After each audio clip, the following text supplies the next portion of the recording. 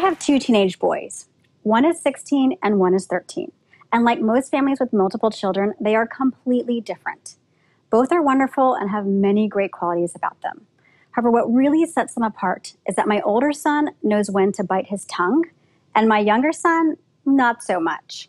You see, my younger son really struggles with having a filter, especially when it comes to speaking up and saying exactly what's on his mind. About 3 years ago, a bunch of kids and adults in the neighborhood had come together to work through a big conflict. The kids were basically at war with each other. There was lots of tears, screaming, shouting, and I felt like we would never get to a resolution. When we were in the height of everything, my younger son, in the most calm, clear, matter-of-fact tone, turned to another child and said, "You know you were lying. You know that's not what happened. It's time to come clean and tell everyone the truth." The entire group stopped. They could not argue with him. They could not dispute him. His manner of delivery was so real and so honest.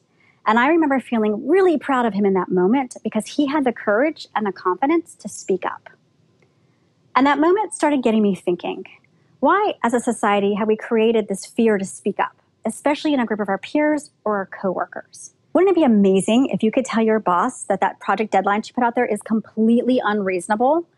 And what about being able to tell a coworker that they're being really difficult? Now, I know some of you are lucky enough to be able to work in places that value that kind of openness and honesty. However, in my work as a leadership and organizational coach, I have to tell you that is not the norm. I've observed hundreds of scenarios and coached multiple people through situations where they are afraid to speak up. They're afraid to have those honest conversations out in the open, especially when they're needed the most. And you probably know what I'm talking about. You're in a meeting, somebody pitches an idea, not everyone agrees, but no one says a word. And then about 2 seconds later, somebody picks up their cell phone and begins sending a text message to somebody else in the same meeting, telling them how stupid the idea is. And let's not forget the proverbial water cooler conversations. As soon as the meeting is over, they rush over to a peer or a group of coworkers, probably near a water cooler, and offer all kinds of opinions about that meeting.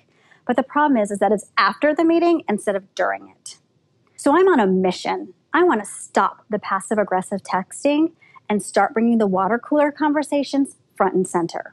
I believe when we can start to have these types of conversations, it will change the dynamics of how we all work together. We'll become more productive, less fearful, and even happier at work.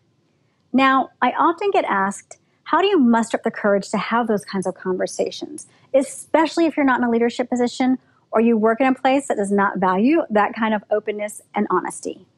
And for me, it comes down to a combination of 4 things: confidence, intent, delivery, and always striving to seek a solution. So let me break this down for you. The first one is confidence. And I know, easier said than done. However, I have a little trick that I hope will help you. The next time you're in a meeting and you want to speak up, but you're feeling a little nervous or anxious, I would recommend you use what I call the Captain Obvious strategy. It goes something like this. Call me Captain Obvious, but isn't that solution not really going to address our problem?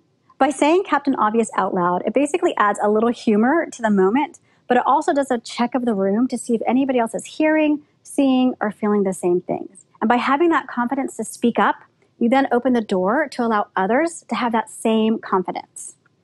Now, you don't always have to say Captain Obvious out loud. You can say it quietly in your head right before you speak up, kind of like you're mentally pumping yourself up before a big game. Regardless of how you use a strategy, confidence is the first step in all of this. So let's move on to intent. Intent is about having a purpose and a reason to speak up. Intent is about knowing and understanding that by me speaking up, I either want to work through a problem or address a situation. For example, when someone's being really difficult in a meeting and I call them out on it, my intent is not to embarrass them.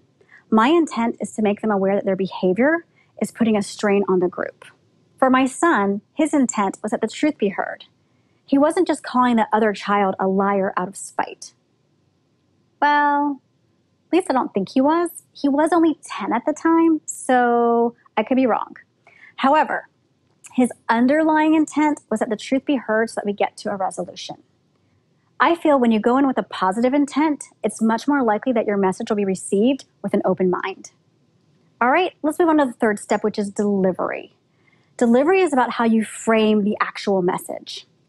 Delivery needs to be factual, real, and when I say real, I mean no sugarcoating what you're trying to say, and it must always take the receiver's feelings into account. Let me give you an example. Let's say you're working on a team and you know there's an individual who just isn't pulling their weight. Everyone knows it because you basically talk about this individual almost every day at the water cooler, but nobody wants to bring it up in the larger group setting. Then, after several weeks of grumbling and some serious loss in productivity, you finally decide we need to have a conversation as a larger group. So let me show you how the delivery should look. Hey team, we have not met any of our commitments over the past several weeks. Simple, direct, no sugarcoating situation. And then you would continue. Hey team member, we've looked at the data and we've realized that you have not been able to meet your commitments over the past 3 sprints. Factual. We have the data to show these are our concerns and why we're having this conversation. And now, this is where we really want to take the receiver's feelings into account. We are concerned that you do not have everything that you need and that we need to do something better to support you. Empathetic, caring, and in my experience, it almost always works. When we're able to have these types of conversations out in the open, it creates the environment so the team feels more confident to speak up. And in my past experience, some of these teams have become some of the highest performing teams in the company just by being able to have those types of conversations. Imagine that. Now let's move on to the last piece of this, which is always entering a conversation with a mindset of wanting to seek a solution. And for me, that's the piece that I see that is missing the most. How many of you have been in a meeting and you work through a problem, but you realize you spent the entire meeting hashing through the problem? And then you get to the end of it and you need to schedule another meeting just to work through solutions. Yep, probably happens more than we'd like to admit. Let's say you're on a project and you know it's a problem. You've been slogging through it with no end in sight. So you call somebody into the room that's a little bit closer to the work, hoping that you can understand what the problems really are and work through a solution. But they come into the room and this is what they say. This project is a disaster. We do not have the people, the skills, the resources, or the technology to get this done. And we're going to need to spend $1 million more before we see it to the end. And then they leave the room. So just as an FYI, that's what I call a mic drop moment. And those moments are not productive. Now, I know that was an extreme example. However, mic drop moments like that happen every day at work. That's why it's so important that we come into a conversation with a mindset of wanting to seek a solution. Even better, if you actually bring possible solutions to the conversation, that then creates the space to start to work through options. So if I could rewind that mic drop moment, I would hope and recommend the conversation would go a little bit more like this. We've come to realize we don't have the people, skills, resources, or technology in-house. That's why we're struggling so much on this project. I think if we were to use this external vendor who we know has this experience and has done this type of work before, we're going to be able to complete it and meet our goals. There, possible solutions create possible options. Now I know some of you may be saying this is a great concept in theory, but will never happen or be accepted where I work. I would challenge you to change your thinking because there is power in speaking up. 9 times out of 10, if I'm thinking it, I bet at least one other person in the room is having that same thought. And the beauty is that once it's said, that's when the real conversations start to happen. Look at my son. I believe he was able to change an entire group dynamic just because he had the courage and the confidence to speak up. The best organizations are full of people at all levels that have that same courage to tackle the tough topics.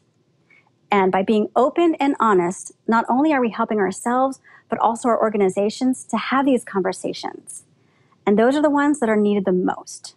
Call me Captain Obvious, but isn't that the kind of place that you want to work in? Thank you.